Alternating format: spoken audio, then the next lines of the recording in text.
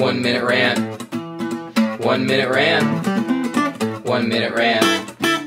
1 minute rant. On the clock now. 3, 2, 1. Okay, here's 1 minute rant about the Hershey's little M&M things. So every year, only around Christmas, there's these little delicious things. I think they're called HERSH-ETS. And what they are, they're like little M&M things, but they're M&M candy-coated chocolates, and they're delicious. But you can only find them in these weird souvenir candy canes that they sell for like $1 or $2 or whatever. You can find them at Walmarts and stuff and Targets, literally nowhere else. And it's really bizarre because they used to actually offer them as a product. At one point, they made these delicious Hershey's. I think they were called Hershey's Miniatures or something like that. But what they were these delicious candy-coated Hershey's, again, in the shape of a Hershey Kiss, candy-coated, sort of like Hershey's idea of a M&M, candy-coated, something really delicious.